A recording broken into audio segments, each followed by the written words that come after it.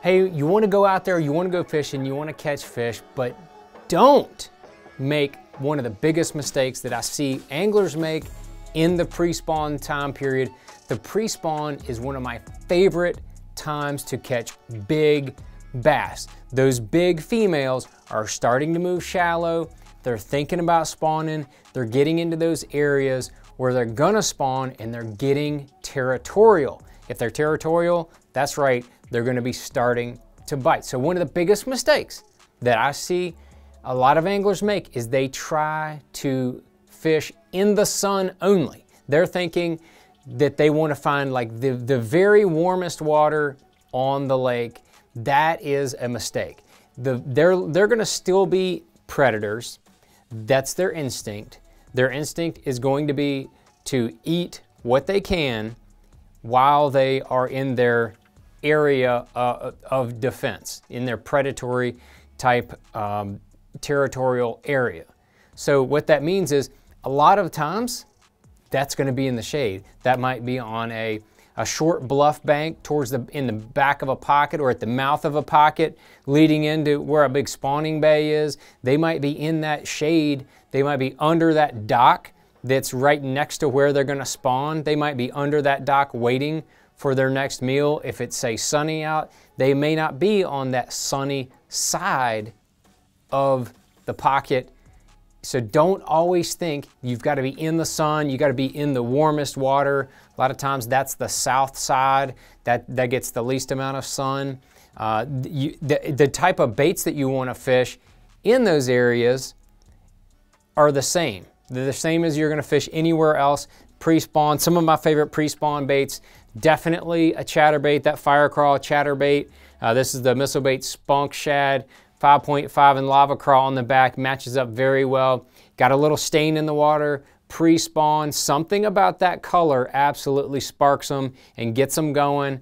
And that is one of my top baits in that pre-spawn time period. It's great around grass.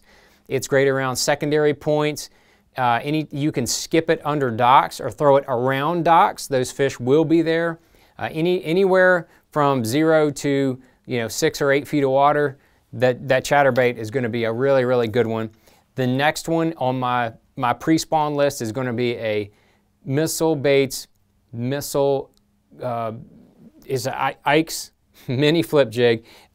I can't even think straight when I think about all the big fish that I've caught in that pre-spawn time period on this jig right here. Black and blue or Bammer crawl with that orange in there. Those are going to be my two colors. They're 1/2 ounce or 3/8.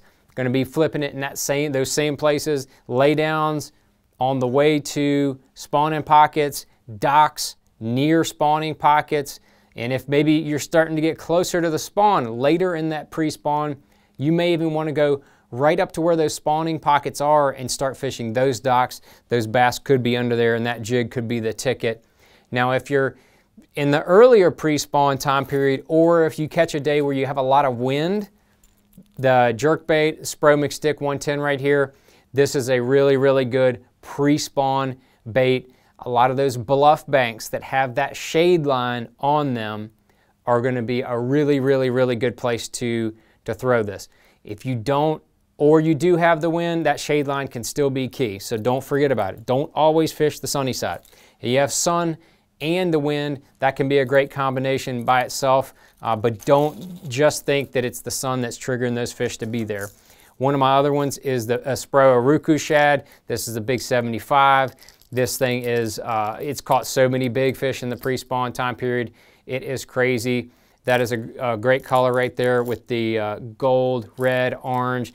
Kind of seeing a little theme here. If it's not shad related, I'm going to go for something red or orange in that spectrum. We're going to throw this around grass, any type of gravelly points, near those spawning areas.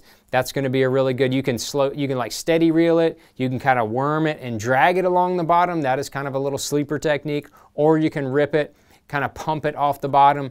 All three of those different techniques can catch them on that Uruku shad. And then last but not least, the old shad wrap. That is a tried and true. Now, I didn't put a Spro Little John in here, and that is one of my absolute go-tos.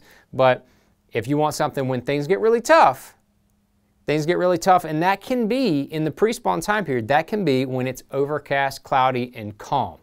That can be a really, really tough time to catch them.